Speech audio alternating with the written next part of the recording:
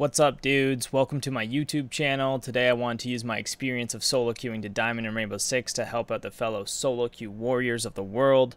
Enjoy the video. I hope you can learn something.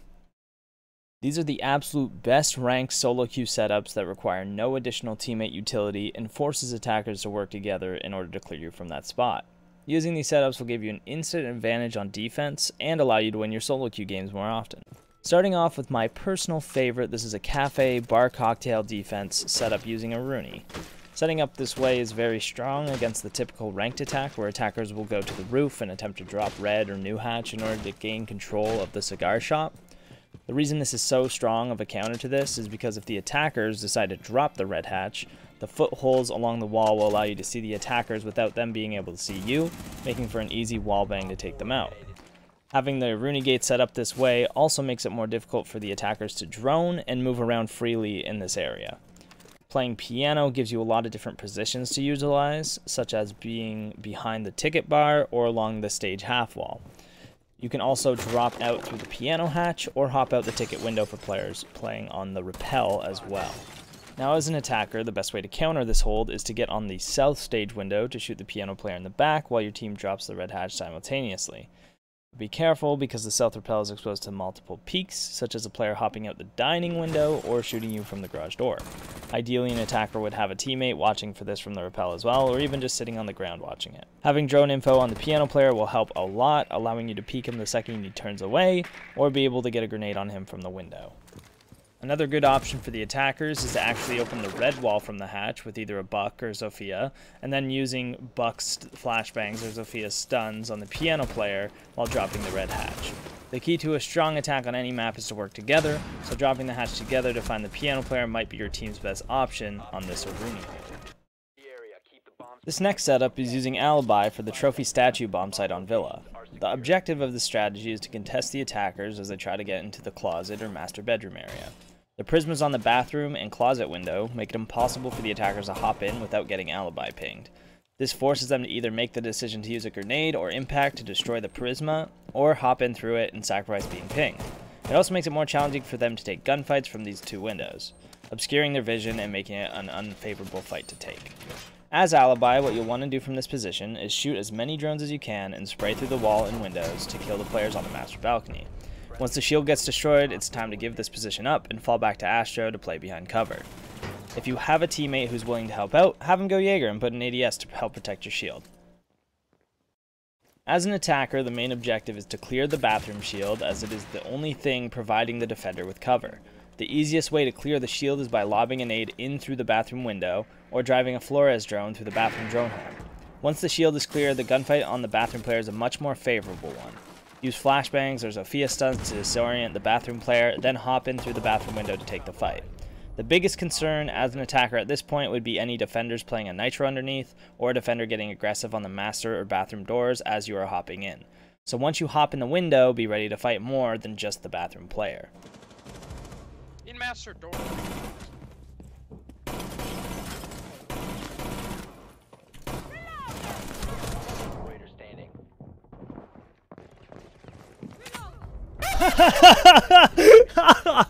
What the f***? What the f***, dude? Dude, no chance, bro.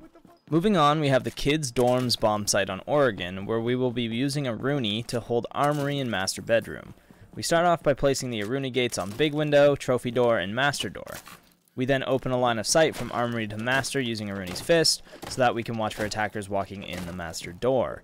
Making another punch hole in the armory floor allows you to see attackers walking into the garage and can sometimes lead to a free kill. The purpose of this hold is to force attackers to clear you out of armory, which is a decision that not many ranked teams will make.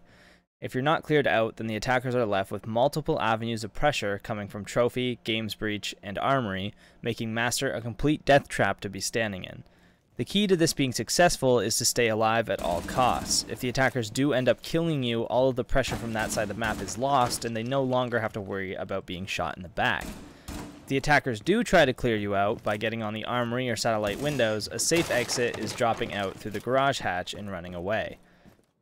As an attacker, it can be tough to clear the player out of armory, which is part of the reason why the solo hold is so strong. One solution is to drive a drone in through the lobby door and up the stairs to find out where the armory player is. Using this information, try to grenade the player in armory through the floor or from the armory window. A good technique on the window is to throw a grenade in the spot the defender is, and then shoot at them as they are running away from the grenade. The second option is to use flashbangs to blind the armory player as you're rappelling in, but this way might be more difficult as you could potentially end up blinding yourself and losing the fight. You could also try walking in through the main door and up the armory stairs to take a one-on-one gunfight with the player in armory. This approach would be even more successful if you had a teammate on the armory rappel while you're doing it. Overall, armory is a pretty tough spot to pin down without strong team play, and playing this spot will give most ranked teams a tough time. You got a nomad going to your garage door underneath you, Pox. Pop the hatch and drop. She's gonna be right next to you, on your right. Oh my god. Thanks, in the attic wall right now. Theme Park is a notoriously permabanned ranked map. However, it's actually one of my favorite maps to play in ranked, especially when Mira is left unbanned. This is a Mira setup for the Bunk's daycare bomb site that allows you to hold the entire opposite side of the map all by yourself, while still setting your team up for success on the other side. Start off by reinforcing the wall between sites and put a Mira facing cafe. Then go into daycare and shoot open the soft wall at head level using her secondary shotgun. If your teammates have already reinforced this wall, then don't worry about it. After this, run to initiation and reinforce the left wall facing control and put down your second Mira on it as far to the right as possible. This is where you'll play. The point of putting the second Mira here is to make it so the attackers can't push through control into initiation, which then funnels them into waiting room. Using that knowledge as a defender, we can sit and hold the door that leads to waiting room, using the deep initiation wall as a bunker spot, which is a very favorable fight to take. It is important to check your Mira every few seconds to make sure there aren't any attackers trying to sneak through control. If they do happen to sneak in behind the desk, use your nitro cell to get a free kill. Attacking an anchor spot as strong as this is not the easiest thing to do, with the best option being to open or deny the Mira window from being used. The most obvious way to do this is using a Twitch drone, Ace's Selma's, or Hibana to remove the Mira window from play.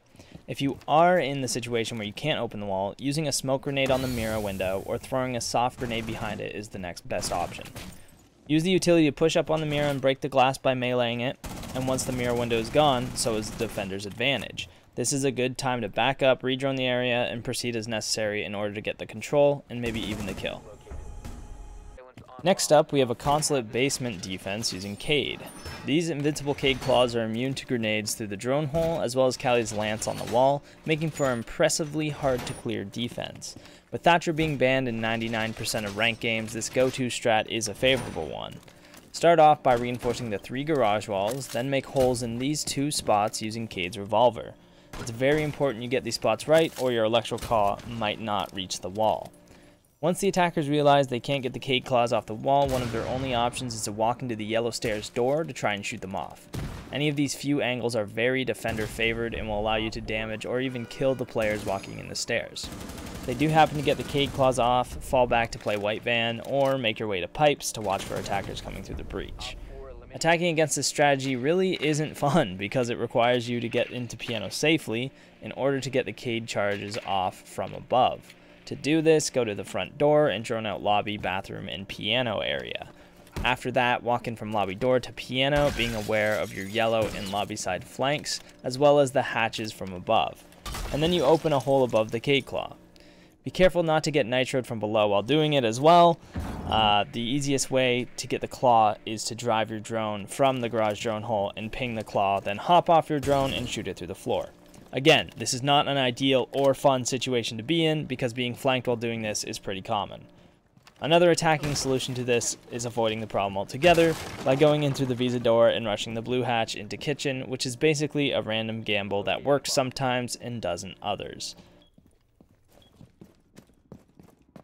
Moving up a couple floors, we have a yellow stairs hold for the CEO site using Jaeger along with his trusty M870 shotgun. And before you ask, yes, I do use this strategy in champion level rank games. When you spawn in, head over to the yellow stairs and put all 3 ADSs on the wall. Run down the stairs a bit and place both pieces of barbed wire spread out appropriately. Since your setup is short and you have the shotgun, make a few rotate holes for your team in the bathroom to yellow wall, connector to CEO, and long desk to projector. You might as well pop open the hatches in Projector and CEO as well. The purpose of this hold is to deny the enemy team from gaining control of Yellow Stairs. This is a life or death hold where you try to take as many people down with you as you possibly can. The M870 is an absolute beast at this range, and don't be afraid to shove your face in the yellow or bathroom windows to contest people playing on those rappels. If you notice that no attackers are coming up the Yellow Stairs on you, then don't be afraid to go all the way down and run out the yellow door with your pistol out to shoot players on the CEO or yellow rappels.